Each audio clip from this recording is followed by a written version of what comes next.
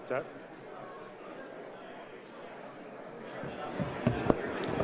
Okay, thanks everyone. We're going to go ahead and get started so we can save that 15 minutes and put it into our lunchtime. This afternoon we're going to kick things off with a panel on the current threat environment for critical infrastructure, and we're very pleased to have a group of folks representing sectors and their ISACs.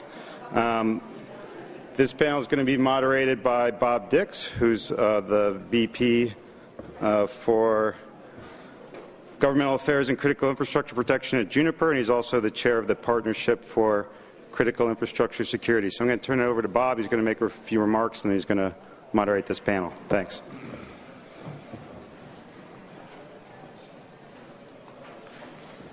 Good morning, everyone.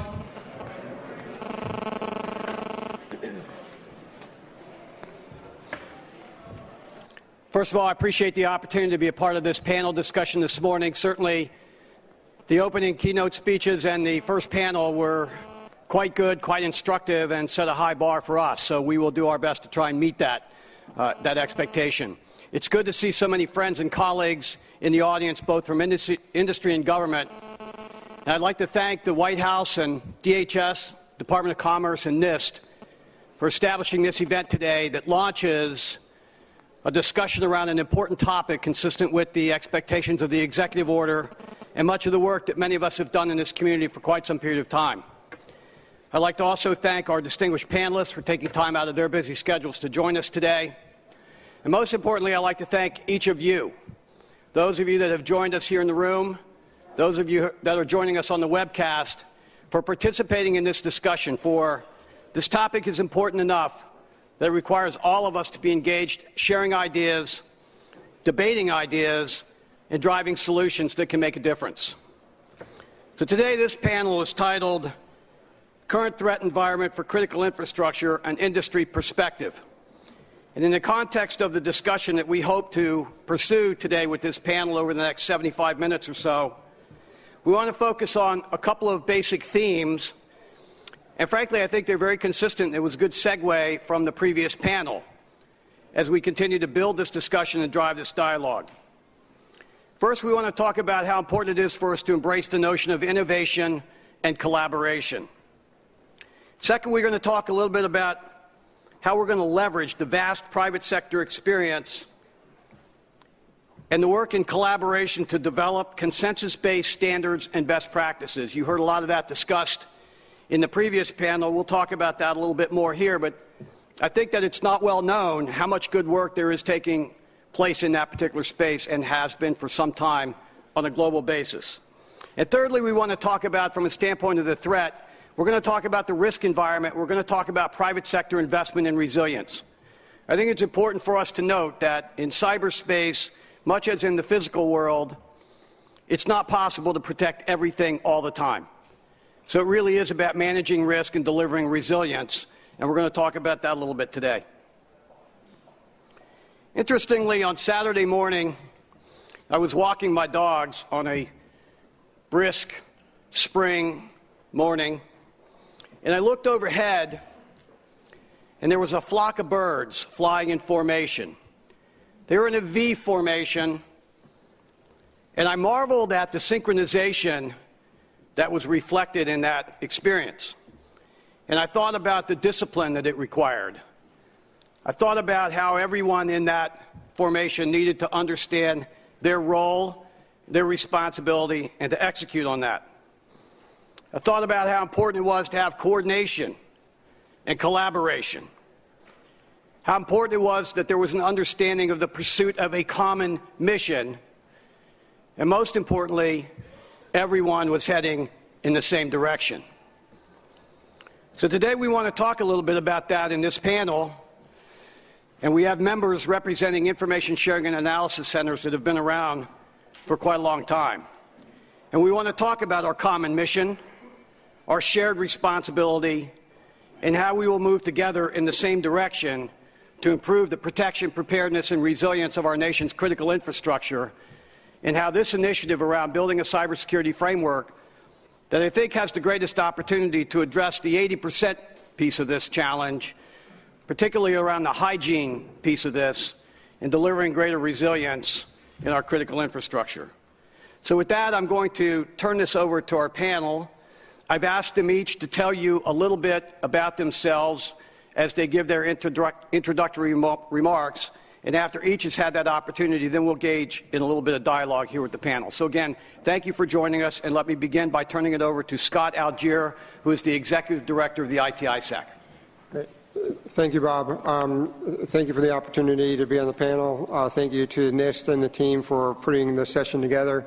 I appreciate the opportunity to be here today to talk about the ITISAC.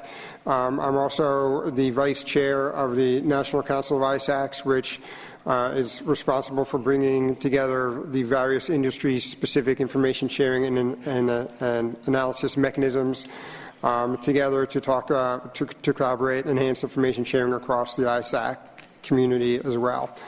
So along your topics of innovation, collaboration, innovation and collaboration, consensus standards and practices, and resilience, I would like to touch on each of those pretty quickly in my time here.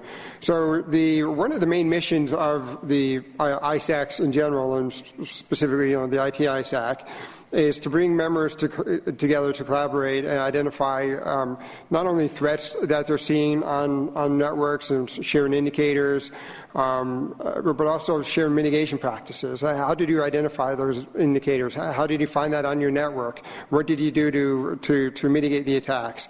And so this is done through various forms. A lot of it obviously is member-to-member interaction, collaboration through various committees. We have a technical committee, a specified group to share threats, we call threat indicators, where, not surprisingly, that group shares threat indicators that companies are seeing that come across their networks. But we, as the IT sector, also, they do a lot of vendor-to-vendor collaboration outside of the ISACs through other trusted forums. There's other organizations where the vendor communities gets together and they talk about writing secure code and enhancing the development of code. So there's a lot of activities around innovation and collaboration within the sector, within the ISAC specifically. One of the topics on the last panel talked about awareness and how do you help promote awareness within your companies. We have a focus group on promoting that within the ISAC, where the people responsible for their corporate awareness programs come together and talk about what works, what activities that they promote within their company that is effective. How do they measure effectiveness? Are there practices from other companies that work? Hey, we tried this one didn't work, but so don't try that.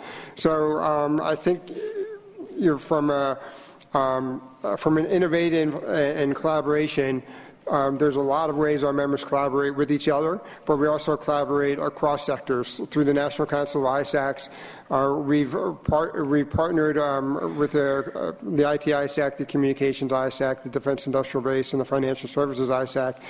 Collaborated on a pilot program about a year and a half, maybe 2 years ago now, where we had a portal that enabled us to share information from our members. The information from our members was anonymized, so that people in other sectors didn't know who was sharing, which companies in our ISACs were sharing information. And what we came to learn through that was having a common portal to enable us to share information was very effective from an analytical perspective, because our analysts could look at that and identify what were attacks that were in common. But B, what we also discovered, I guess similarly, what we also discovered was that we were seeing a lot of the same actors, we were seeing a lot of the same methods, and sometimes one sector was seeing it before other sectors were seeing it. So we almost developed an early warning mechanism whereby one sector could say, hey, look, we've seen this attack, and share it with the portal, and then we were able to disseminate that information out to the other ISACs who were participating. And not only did it give an early warning system, but it enabled other companies in those other sectors go back and look for those indicators, and lo and behold, they were, some of the companies were seeing some of these same attacks. So I think this is one of the benefits of the cross-sector collaboration through the National Council of ISACs. We're looking now to replicate, to build out a new portal for it so that we can build out a larger cross-sector information sharing capability that is beyond, that goes beyond the 4 or 5 ISACs that participated previously. We also collaborate with the federal government. Each of ISACs have different relationships with their sectors, but there are programs that we participate in that help two-way information sharing between industry and government. Some of these programs candidly need a lot of work. We've lost, some of them are designed more for government information sharing with the government and having government have visibility into what's going on, as opposed to creating a broad-based cross-sector information sharing capability. So consensus standards and practices. So one of the topics I think that was really important for this discussion is that industry has come together and developing responsible disclosure frameworks. They've working together on code development, service level agreements with customers, sharing mitigation strategies across enterprises. So there's a lot of work already going on in the standards and consensus standards and practices, which gets, I think, to my final point, which is the resilience component. The IT sector, I was honored to lead, be one of the leads, the industry lead anyway, of the group that developed the first, the baseline IT sector risk assessment, which took a all hazards approach to assessing risks to what we call the critical functions of the IT sector. We're not a heavily asset-based sector. We rely a lot on critical functions, providing IT products and services, enabling DNS and routing. So we did a comprehensive risk assessment to assess those risks. And one of the key takeaways related to this effort is that it was a risk assessment. It wasn't a consequence assessment. It wasn't a let's create a list of really bad things that can happen assessment. It was an assessment that was based on attack trees with subject matter that used the expertise of subject matter experts who actually built the attack trees. We identified the bad consequence that we want to avoid, and then we said, okay, hypothetically speaking, what would it take to create those consequences? So we looked at the threat actor, we looked at the capabilities of the threat actor, we looked at the resources that would be required, we looked at hurricanes and sunspots and earthquakes, we looked at accidental activities from employees or accidents that might happen, as well as malicious attacks from various sorts of actors. And what this enabled us to do was to develop a realistic assessment as to where the risks are in the critical functions, which then helps determine where we devote our mitigation efforts. Because as was discussed previously, we can't defend against every attack. And the infrastructure itself is resilient. It was confirmed in the risk assessment. The internet isn't going to go down for a cyber attack. So with that in mind, it's important to come up with strategies to mitigate the likely risks, not just the least likely risks that could cause the worst consequences. It needs to be a risk-based approach so that enterprises can identify what resources they have available and devote those resources to those most critical functions, those most critical assets, the most critical intellectual property that they have. So I think that would be one of the biggest lessons learned that from the IT sector risk assessment approach that we leveraged. Needs to be, you can't develop mitigations for things that will never happen. It needs to be a realistic set of realistic risk-based assessment. Thank you very much, Scott. We'll now turn over to Michael Arsenault, who is here representing the Water ISAC. Thank you, Bob. My name is Michael Arsenault, Managing Director of the Water ISAC. We have about 11 to 12,000 members across the country and in some other countries like the UK and Canada and Australia. We provide threat alerts and threat analyses, a database of best practices, documents, guides, and an opportunity for learning and for members to share information about their experiences and lessons learned. I think the water utility sector, and that's drinking water and wastewater utilities, is a little different from the other utility sectors. We have tens of thousands of drinking water and wastewater systems in the country, ranging from the tiniest communities to those serving the biggest urban areas. One of the things that makes the water utility industry unique, though, is our built-in resiliency. Of course, we use SCADA, other industrial control system technologies to move water, to treat water, and distribute water once it's treated.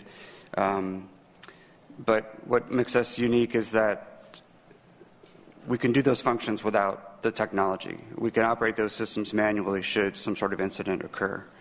And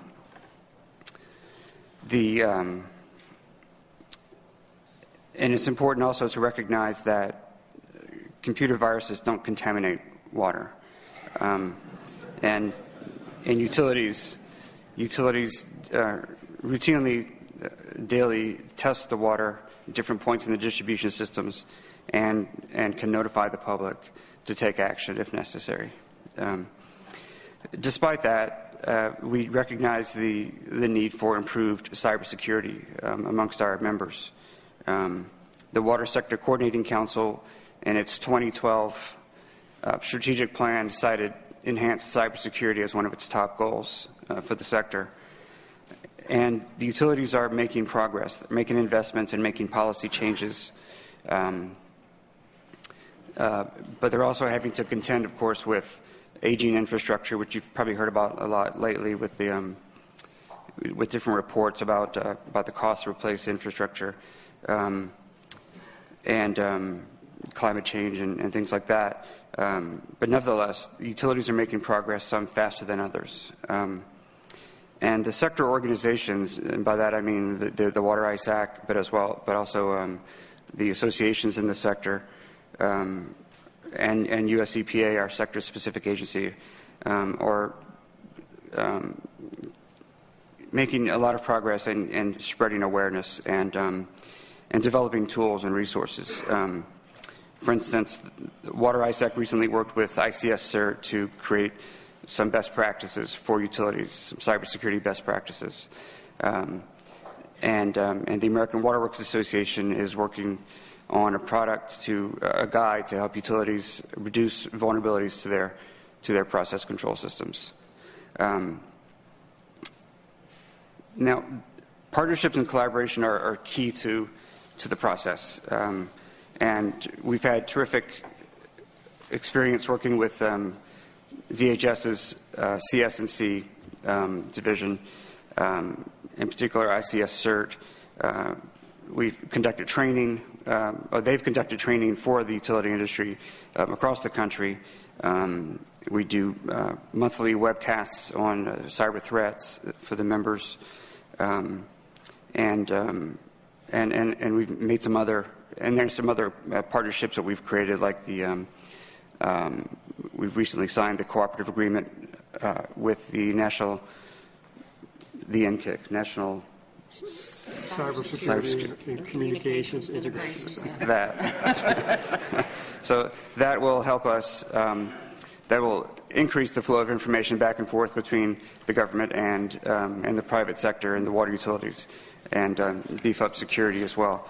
And I can't say enough about the importance of PCIS and National Council of ISACs and how these groups work with the federal agencies, but also cross-sector. That's our method to share information across the sectors and pinpoint resources and areas for improvement and information sharing. One of the greatest challenges, I think, to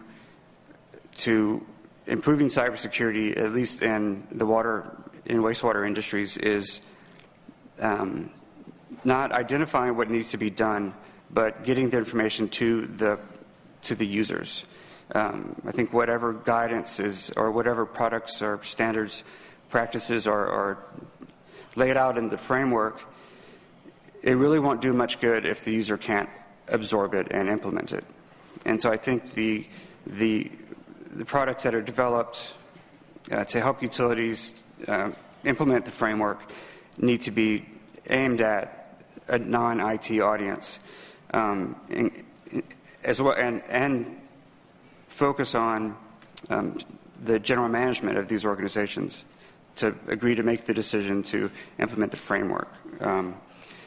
I don't think it will go very far if the tools and guides to implement the framework are just too dense for a non-IT person, a manager like me, to absorb and implement. So we appreciate the level of commitment to collaboration from the White House and from DHS and from NIST, and we look forward to working with all the agencies and our sector partners. Thank you very much, Michael. And I should have mentioned, I sometimes assume that all these audiences are involved in this work with us. I should have mentioned that each of the sectors in the critical infrastructure community has a sector coordinating council, and most have an ISAC, and they're closely aligned. The operational elements that are reflected by the subject matter experts that we have here today through their ISACs is an important and integral part of the collaboration that takes place industry to industry and industry to government. And so we're joined by another one of those talented leaders here today. And as you might have noticed, we've tried to have a cross-sector reflection here of maybe some of the sectors that you wouldn't ordinarily think about firsthand when it comes to this cyber discussion. And when we get into the dialogue, we'll talk a little bit more about interdependencies. But we're joined by another one of those sectors, and Deborah Kobsa, who is representing the National Health ISAC, to share some thoughts with us this morning. Deborah, thank you for being here. Thank you very much. I'd really like to thank NIST for the opportunity for all of the ISACs to be represented here today, or well, not all of us, but a good portion of us here. I wanted to kind of give you a little bit of perspective about the nation's health sector and how we've worked to focus on innovation and collaboration and leveraging public-private expertise. It's not about reinventing the wheel a lot of times that we talked about this morning. It's about connecting the dots. The National Health ISAC supports not only the nation's private sector with hospitals, health organizations, pharma, medical device organizations, blood banks, etc., healthcare providers and insurers and payers. We also support the nation's public sector, the State Departments of Public Health and the public hospitals and clinics that are out there. So you have to bridge both the public and private sector. What we wanted to do was to really leverage research, innovation, and collaboration around cybersecurity. And we're headquartered at NASA Kennedy Space Center, where we have a global situational awareness center that's kind of a smaller version of the NCIC at Department of Homeland Security. And people say, aerospace and healthcare, how in the world did those two come together? With the retirement of the shuttle program, NASA does a tremendous amount of life sciences research on the International Space Station. And they had tremendous facilities available there at Kennedy Space Center, so that's where we're headquartered there in the Space Life Sciences Lab. We're also able to utilize research facilities, labs, training center there, to hold cybersecurity training courses. So that was a really great partnership, and I think a really good example of how you can reach out to people not only within your sector, but within the federal, state, local governments to really partner together. How we have been approaching cybersecurity is really looking at cyber from an all hazards perspective and bringing the kind of uniting the nation's health sector on a state-by-state basis, working with the NIST and Department of Homeland Security, as well as the Sector Coordinating Council and U.S. Department of Health and Human Services. We're working with the health sector and have put in place a national cybersecurity council that has both public and private health sector stakeholders on that council. And we're implementing a national healthcare and public health cyber response framework, which this framework, I mean, this is great timing for us both to be able to work on this. And what that is doing is looking at cybersecurity as it impacts the health sector, you know, with the High-Tech Act and cybersecurity around medical devices, the networks that are being put in place out there to generate electronic health records and personal health information across the nation is like a patchwork quilt. So you can imagine the security challenges and issues that we have in that, putting those type of infrastructures in place. So with this national cyber response system, we're working with the health sector to work on leading practice, to understand cybersecurity from an all hazards perspective. If something happens in physical or cyber, they both impact each other. And then training folks out in the health sector as cyber first responders, so they know what to do in the event of an incident within their own organization, within the health sector, across other critical infrastructures, and with government.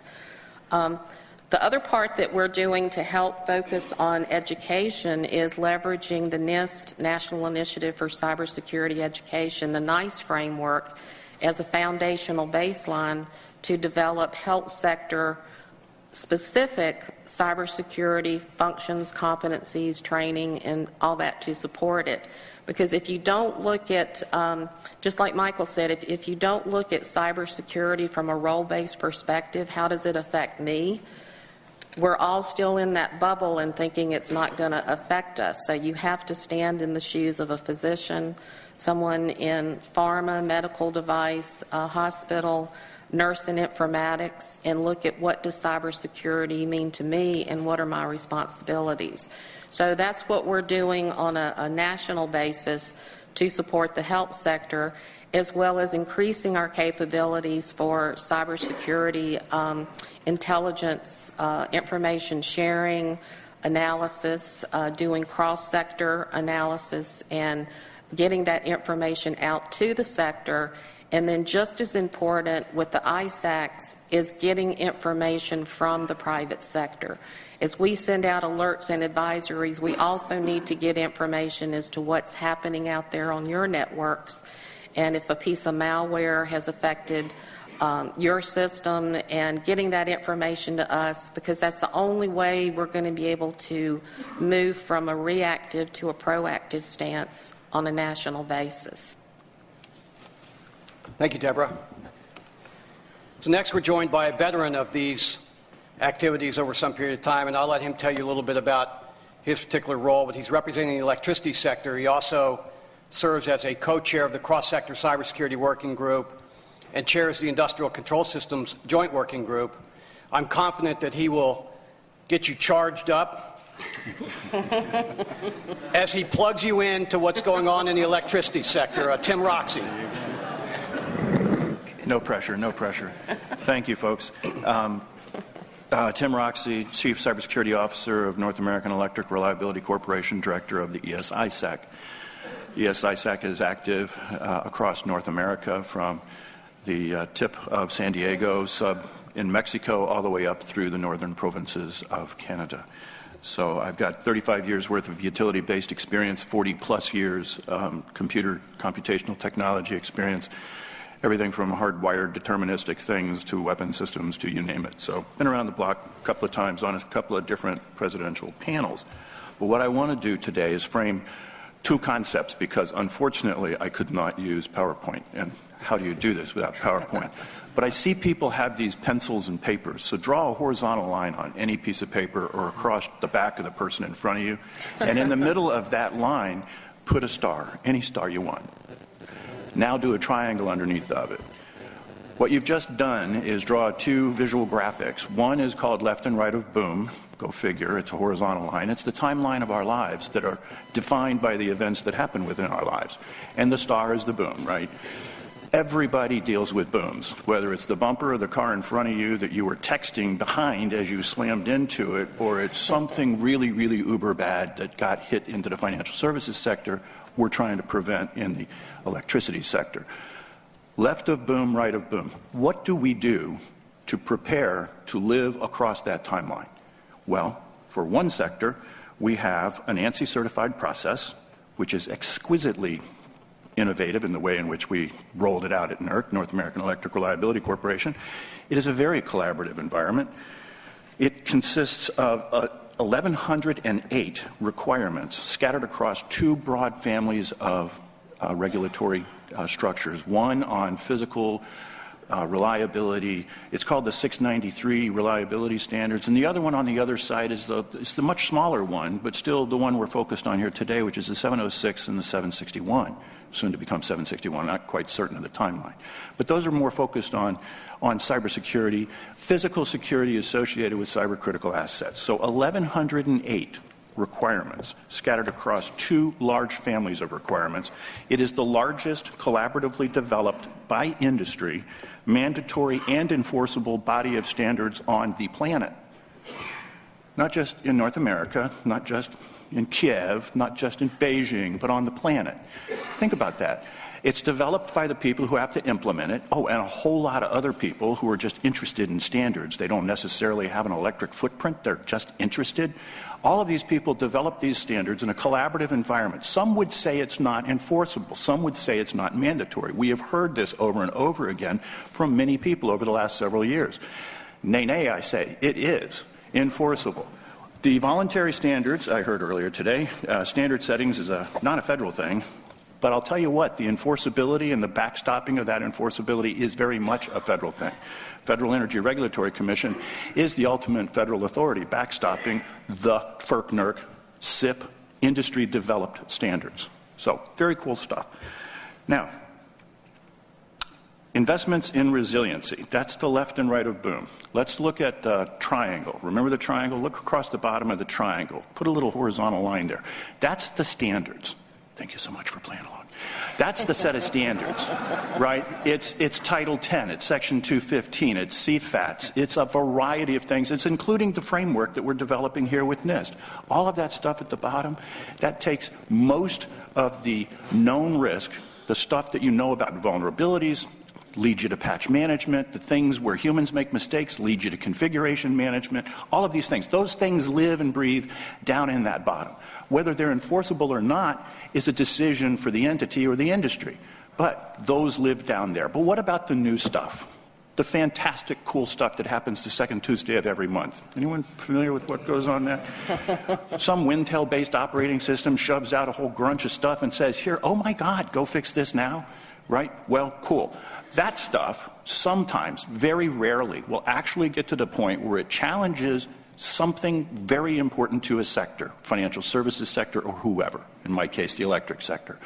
The thing that goes above that first line on the bottom of that triangle is the surge risk controls, those things that you do when your normal conditions are pushed abnormal. Typically, this is what happens when some one of your friends in your sector has gone from the left, comfortable all day long, hits that little star thing, whatever the shape of your star was in the middle of your line, and then crosses over to, oh my God, look, I've detected something. I'm now going to respond and recover.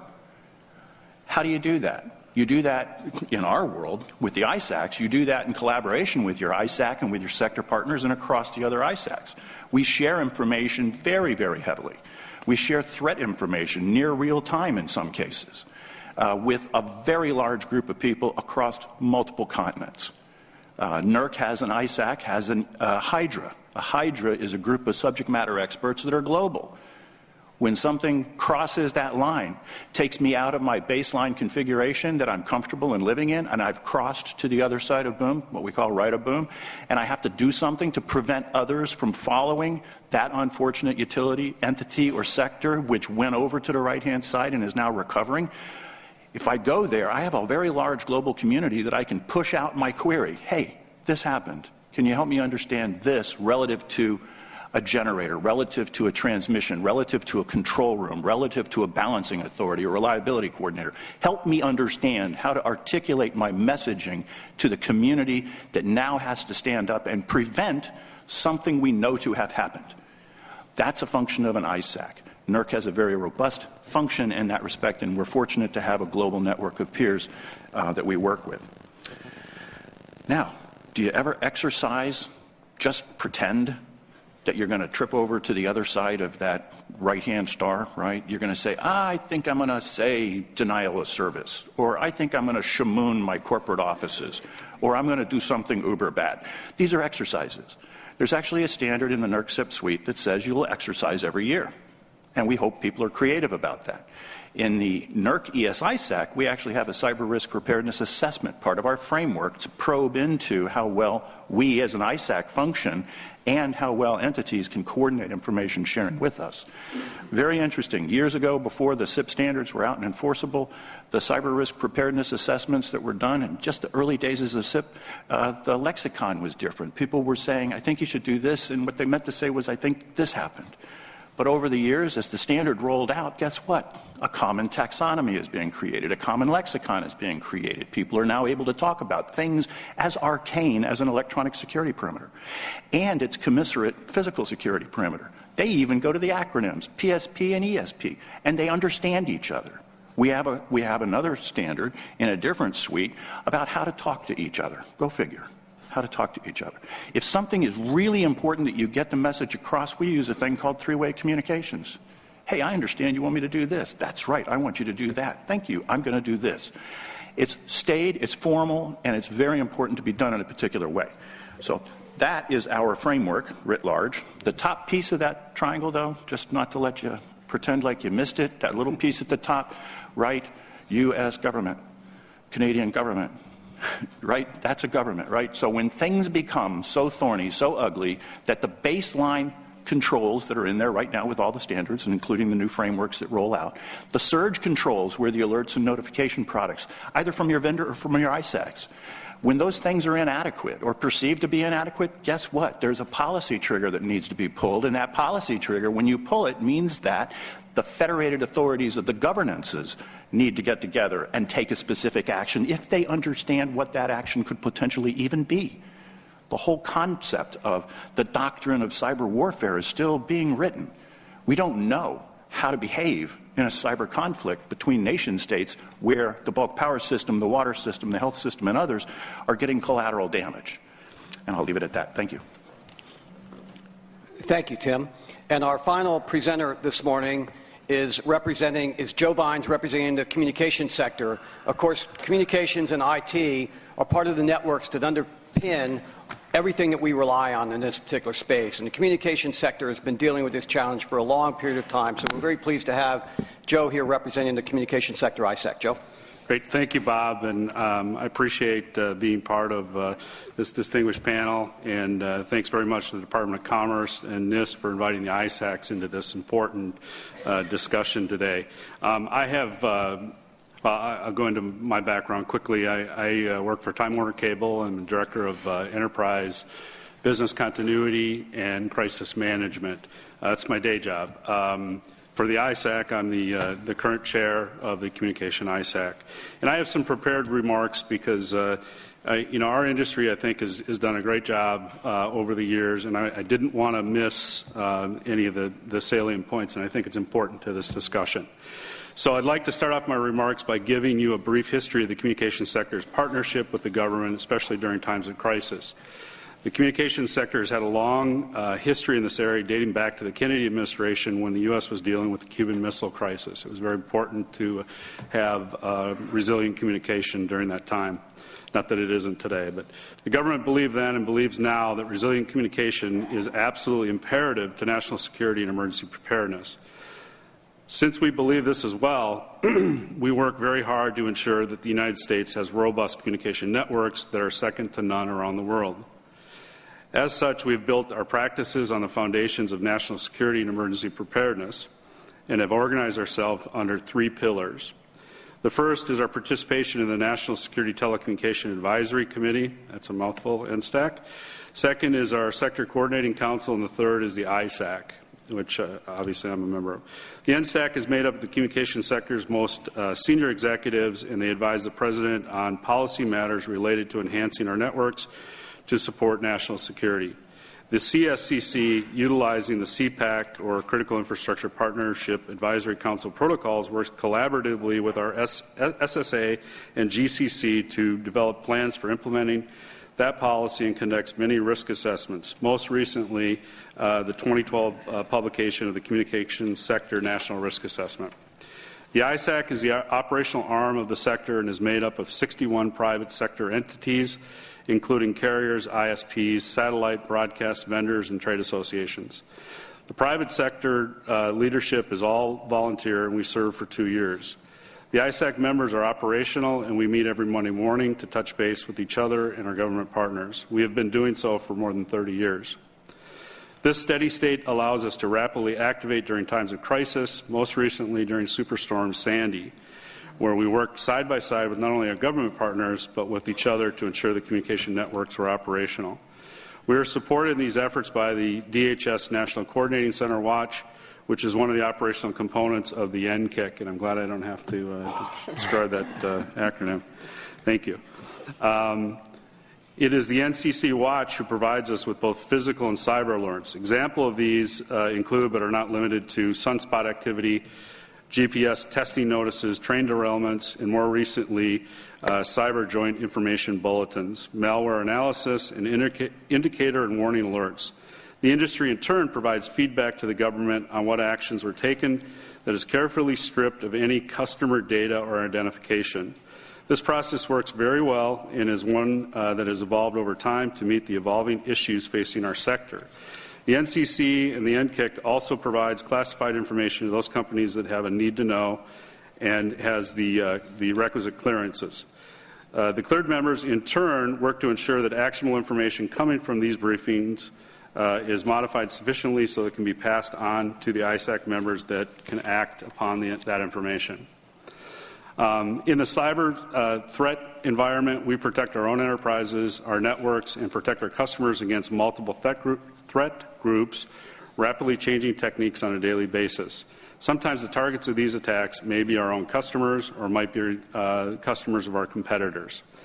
To combat this, we act upon the information we receive from each other and our government partners. We have state-of-the-art monitoring centers that operate 24/7. We constantly conduct both internal and external penetration testing. We also work closely with our IT partners to ensure that we have the latest security patches installed. And we offer many types of managed security services to all of our customers, from residential, small business, to multi-billion-dollar corporations and infrastructures. While there will always be an opportunity to improve our mutual processes, we have found our partners to be open, collaborative, and they have never broken trust with us. While the operational partnership with the government has been in place for decades, it continues to change and evolve and is dynamic. And this dynamic partnership has contributed to the U.S. receiving some of the highest levels of service globally. This partnership was not built on a static standard. It has been built upon practices that provide value to both parties. It is tailored to the diversity of providers, both in size and type, and enhances the availability or resiliency of our network services. For more than 5 years, the COM-ISAC has been actively engaged in addressing operationally what type of cyber information we want to receive from our government and critical infrastructure key resource partners, what information we can share with them while preserving our customers' privacy, how we will coordinate our activities in the midst of a major cyber event, and institutionalizing with our own companies how to implement those changes. These efforts are now paying off, and we are pleased that our partners have again remained open, collaborative, and have known us well enough to recognize and accommodate our privacy responsibilities. In summary, I would really like to encourage this panel and the remainder of this workshop and future workshops to not only focus on what needs to be fixed, but also on what works. I need not remind everyone that communication networks operate very effectively on a daily basis, and we have a vested interest in keeping it that way. Thank you. Thank you, Joe. And thank you to all the panel members for your remarks. So look, the majority of companies and organizations represented in the panels that will be discussing this matter today are companies and organizations that generally get it and are making investments in addressing this challenge. There's a broader stakeholder community out there that maybe isn't quite as informed, doesn't fully understand the risk environment, doesn't have IT staffs. And the notion, I believe, at least as I understand it, in developing this cybersecurity framework is to aggregate and correlate a series of standards and best practices that are being utilized across this community that are making a difference and make them available to that broader stakeholder community to assist them as they attempt to improve their own protection profiles. So what I think I'd like to do now is ask each of you to reflect, and I talked about earlier, there's this whole notion of private sector, public sector collaboration and engagement on developing consensus-based standards and best practices has a long history. This is not a new process. So I think, as I heard Dr. Gallagher mention earlier, it's not the intent to invent something or start something new, but instead to leverage the experiences that we have so that we can address these challenges on behalf of a broader stakeholder community. So I wonder if each of you would take a moment to explain in your own experiences, and we can start anywhere that you want to, with that process of developing consensus-based standards and how they've made a difference in improving the protection profile in your organizations, in your companies, in your sectors, and your experiences with how that has worked from a collaborative standpoint and in a global context. So who would like to start and share some thoughts around that? Tim, thank you. No worries. So my first experience in the bulk power system was in Orlando at a standards drafting team meeting. My actual first regulatory experience goes back several decades before that, when I was starting to work with the NRC as a nuclear sector asset owner-operator, if you will. I was involved in operations and maintenance, and that was a different realm. So I step into the bulk power system, I go to Orlando, and I'm in my very first standard drafting team meeting, and I have a variety of people around me. And the people around me are standard drafting team members who are selected by a variety of mechanisms, along with other people like myself. I was just observing. And the dialogue was just incredible, very, very robust, you might say. I don't want that standard. I want it this way. I want it that way. And they wrestle with a lot of different drafts. Ultimately, when all is said and done, the standard drafting team, very collaborative, very open group, they bring this product out, and then it goes out for comment. And I'm familiar with a lot of public-private partnerships, and I'm familiar with comment periods. And, you know, sometimes I get my documents back, and there's more red line, blue line, green line on it than normal lines. And I reflect upon, I think it was Rev 3, version 3, where we had something like 10,000 comments across 4,000 or 5,000 pages of comments.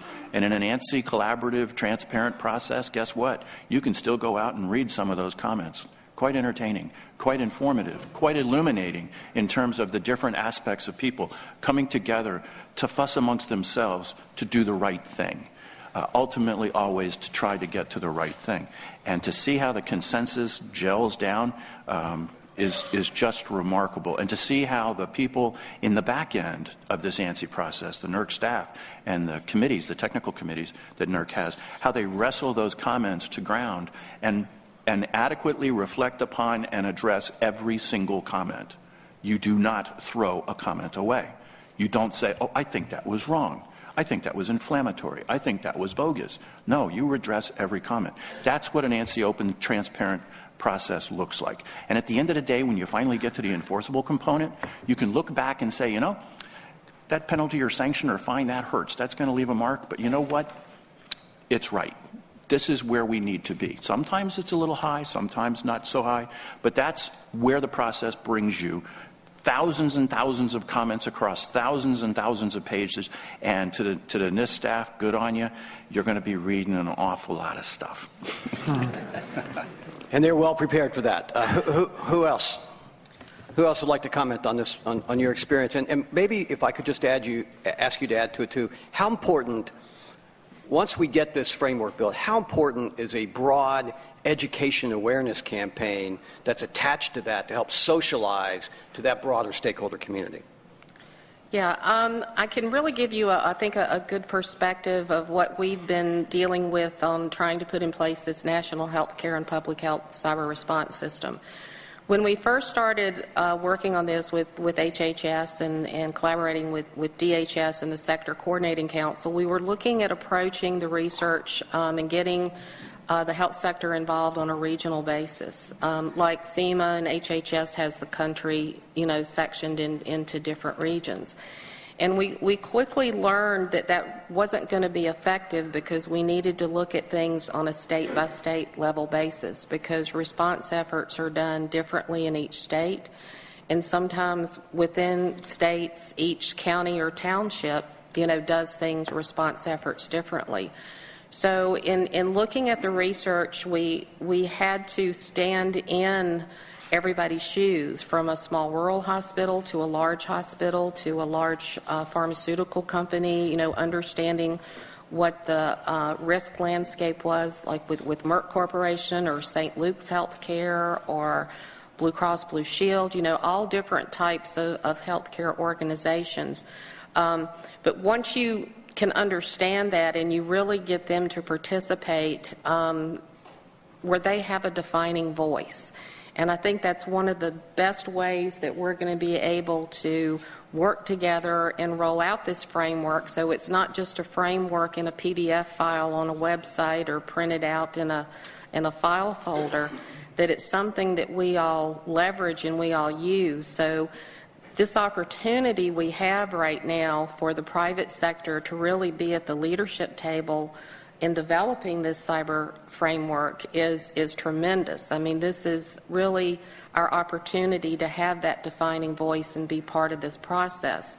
And then when the framework is defined and goes out for the first comments or the first draft, and refining it as we go through it, everybody will have ownership of it, and that awareness and the education piece in order to implement it, I think, will go much smoother. But we have to also look at it as a living document. We have to keep refining, as we all know, as we go forward. But having everybody come to the table with that defining voice and attend these workshops, that are going to be occurring around the nation is critically important. It's like the old saying, if you don't vote, don't complain.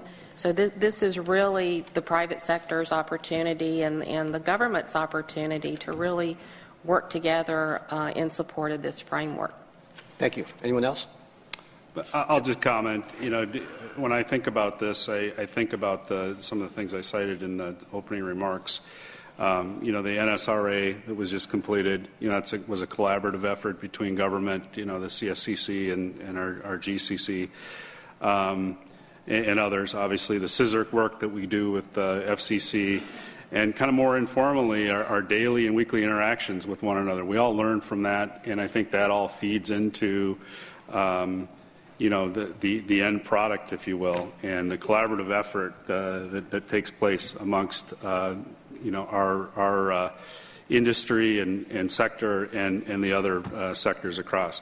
We also do after action reporting after major events, and cyber is no different than any other event. Obviously it's got specific nuances, but it's if there's a major issue, we learn from our experiences through that. So I think that all contributes to consensus-based standards, and that's really where it comes from. So by the way, before Scott comments, I'll just note that the presenters will all stay after for a few minutes as you're going to lunch to help explain any of the acronyms that you wrote down and you weren't clear about. They'll be here to help give some definition as to each of those. Scott, did you have something? Sure. So I talked a little bit about some of the activities the IT sector participates in collaborative standards development. Some of those included the responsible disclosure, the common vulnerability scoring system. There's some activity going on, the software assurance forum that IT sector companies are part of. But to your comment about the education and awareness, I think that yes, I think that an effort is needed there. But I also worry a little bit about whether we're setting a false sense of security by saying, here's a framework, follow the framework, and you're going to be secure. Because it's going to take 8 months or so to develop the framework, and the threat's going to be changing in those 8 months. The tools that they use to attack us, the methods that they use to attack us, as well as some of the mitigation practices, as a result, will change between then. And then the other comment related to this is in some of the read-ahead material I saw in preparing for this, in one of the FAQs, it talked about the purpose of the framework was to develop a sufficient level of cybersecurity performance and system resiliency. And I thought that was kind of interesting because generally that's the role of industry, right? Industry determines as part of their business operations what the level of risk they're going to tolerate, what the level of performance that they're willing to accept within their enterprises. So to the extent that we can develop a framework that gives them the capability and helps inform some of that risk management and risk mitigation decisions, I think that's useful. But when we do the messaging, we need to make clear that we need to make clear that following the framework isn't going to absolve you from, or isn't going to prevent all attacks on your networks. It's not going to make you bulletproof. And then, I don't know what the time frame is or what the schedule is for updating the framework, but it's going to have to be pretty much all the time because the threat actors, the techniques require constant updating. Good point. In the water sector, we have voluntary, industry standards, and that's just to put it simply, on the mechanics and procedures inherent in operating in water and wastewater systems. But we also have water quality standards, which are regulatory. So that's not a consensus-based process. And so this process to develop the framework and the other components of the executive order is refreshing and welcome. I think education and awareness is going to be key to the success of this whole executive order. There has to be an effort and an investment to simplify and interpret the jargon. Most standards are perfectly unintelligible to most people. Even if they're in the industry, they've got, it takes a lot of effort to understand and implement standards. So, I hope that the SSAs that will take the framework and work with their sector coordinating councils and whatnot to spread the word and get buy-in. I hope they look at best practices in terms of communications and recognize who their audiences are. Thank you very much. And let me just take a moment and put the plug in for each of you. For those of you that have had good experiences in participating particularly in industry-driven initiatives, the Trusted Computing Group, Safe Code, the Open Group's Trusted Technology Forum, Software Assurance Forum, there are lots of examples of great success of work that's being done that's largely industry-driven but is collaborative with government that can help inform this process. So responding to the RFI and sharing those experiences as examples, tangible, real-life examples where we have worked together collaboratively to drive some of these solutions, I think would be very useful. And obviously the NIST folks can speak for themselves, but I think that's something that they're inviting and asking. So we as an audience, both here in the room, on the webcast, and those that aren't able to be with us today, also have an opportunity to contribute to this process and share those experiences where we've actually done that collaboration and built those consensus-based standards and where it's making a difference. Tangible examples, I think, would be valuable. Bob, can I add something? Yeah, please. I think this process is so unique that I think a lot of people are saying, yeah, right. You really, I mean, I've seen that amongst my own colleagues. We'll believe it when we see it. So it is really important to take seriously the opportunity to submit ideas, and including ideas on incentives. I think that will be a tall task because it may involve changes in law. But I think if we can be creative and actually look toward the possibility that incentives may actually be implemented, we'll be all the better for it. And this is a fairly rapidly moving train, so Yes. Don't delay, as they say. Okay, so today's panel is examining the current threat environment from a private sector perspective. In recent months, a lot of the public discourse is focused on cyber events that may qualify as catastrophic in terms of public health and safety, national and economic security. Other efforts associated with the executive order and PPD implementation are focused on consequence-based approach. Accordingly, I think it would be valuable for each of you to take a moment to describe for this audience your own view of the current risk environment and level of resilience in your sector. Some of you have touched on that, but I think that's really important. And where do you see the gaps that, if exploited, could in fact produce a catastrophic impact, if there are any? Right. I guess I'll start with that. So obviously the threat is real. The threat is dynamic. The threat is diverse, right? We still have, if you believe what we read in the papers, nation-state attacks. We have active groups of hacktivists who have agendas. We still have individuals who are out to make names for themselves, and then we have malicious insiders. I've not seen, through the work that we've done with the IT sector risk assessment that I was heavily involved in, through talking with our members, it's clear that adversaries are after intellectual property. It's clear that they have the capabilities to steal information. But from the work that we've done in our risk assessment and the conversations I have with members, it's pretty clear to me that it's not likely or probably even possible to take down the internet through a cyber attack. I think my experience is that natural events have had a larger impact on the availability of the internet than any cyber attack has had. I can't think of there's certainly denial of service attacks, which if you're on the receiving side of those, I mean, that causes you some severe pain. But we haven't had an infrastructure collapse as a result of the attacks. Sectors continue to be able to operate, do business. You look at what happened in Saudi Aramco, 35,000 computers wiped away. I mean, hey, that's bad for them. I don't want to be the guy who has to clean that up. But production continued. The company went on. Oil and gas still made it to market. So I think from where I sit and what I'm seeing, the people who I talk with, the risk assessments that we've done, specifically focused on the IT sector, it is a resilient sector. There's not a single point of failure. It's redundant. It can withstand attacks. It can withstand a whole lot of bandwidth. And I think we're pretty robust and we're pretty resilient.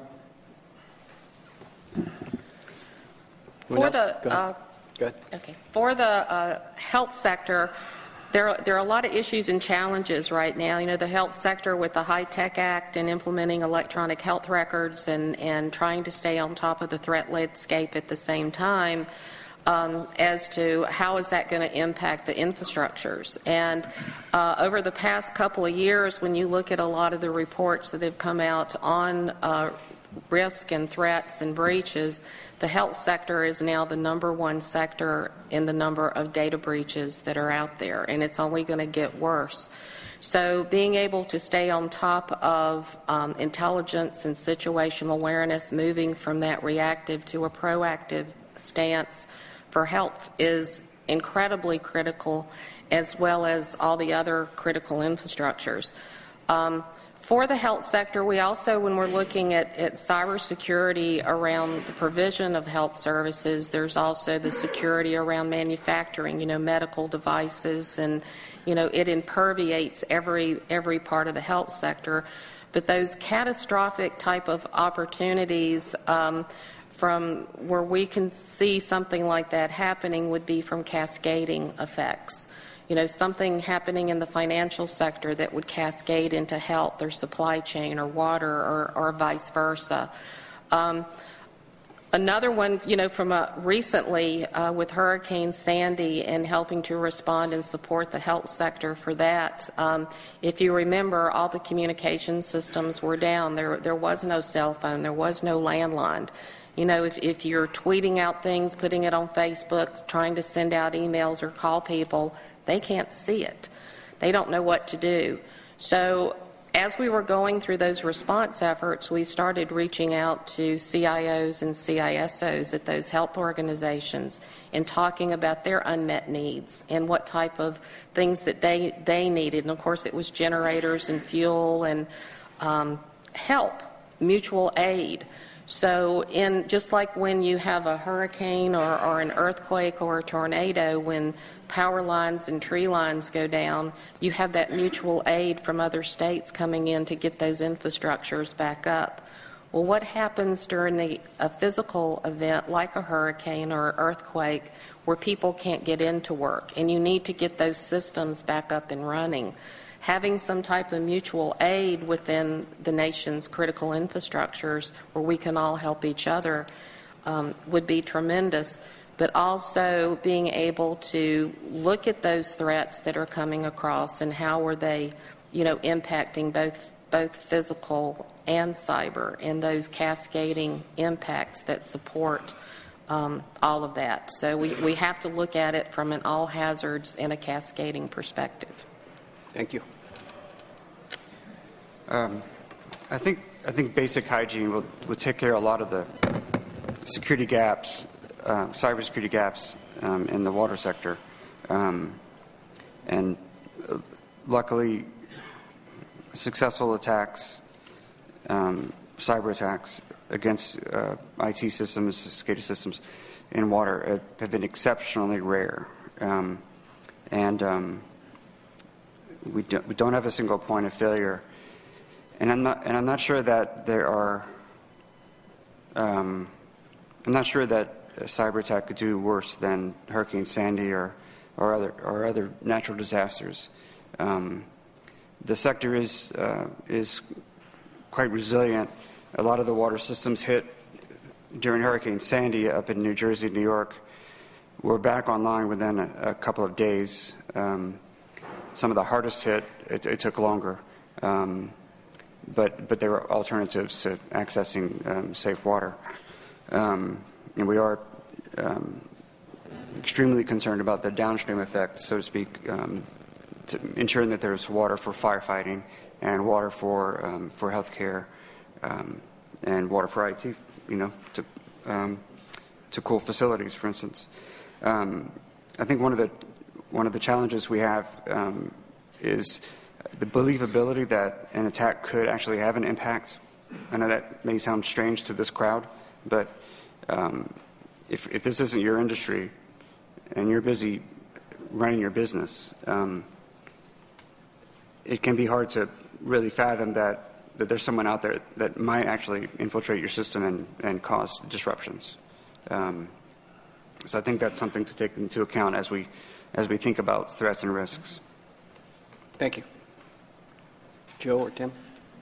I'll just say to add to this, our threats are not unlike other enterprises' threats. I'm not going to go into major specifics, but we look at as an industry all of those threats and do constant assessments, and our engineering staffs and architecture staffs do a good job of building resiliencies into our networks. So it's pretty difficult to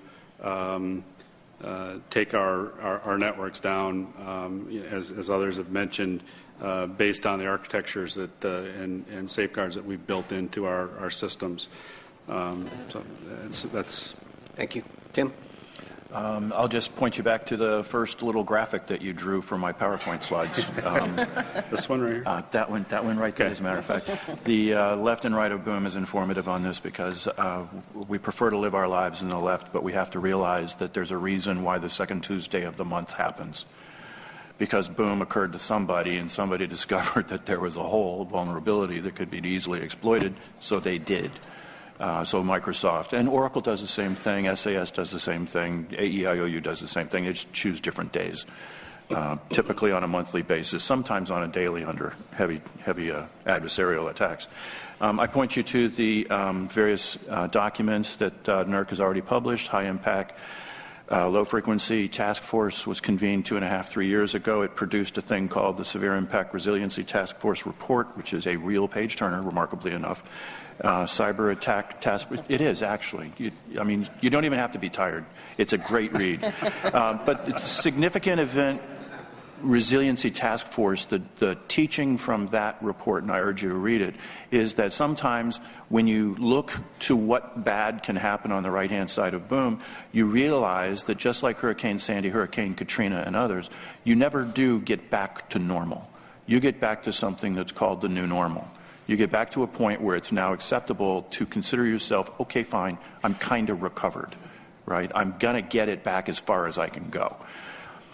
I think all of us in the ISACs, clearly all of us at the Sector Coordinating Councils, that more policy functioning body, all of us discuss this in detail. What does it look like to be in the new normal?